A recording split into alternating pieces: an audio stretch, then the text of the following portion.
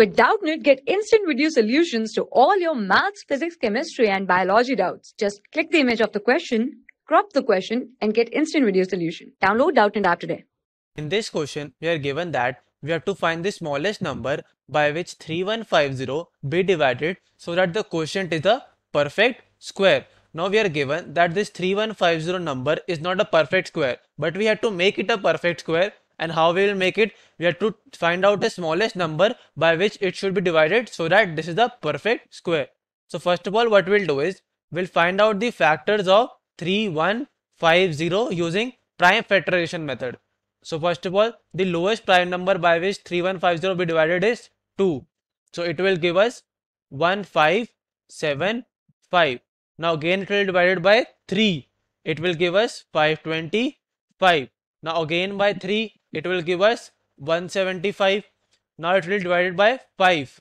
It will give us 35. Again by 5, it will give us 7.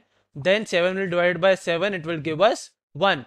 So the prime factors of 3150 are the prime factors of 3150 are this 2 into 3 into 3 into 5 into 5 into 7. So these are the prime factors of 3150. Now we see that this 3 is in a pair and this 5 is also in a pair, but this 2 and 7 are unpaired. So what we'll do is, if we divide this 3150 by 14, that is 2 into 7, that is 14, then we will be getting it as a perfect square.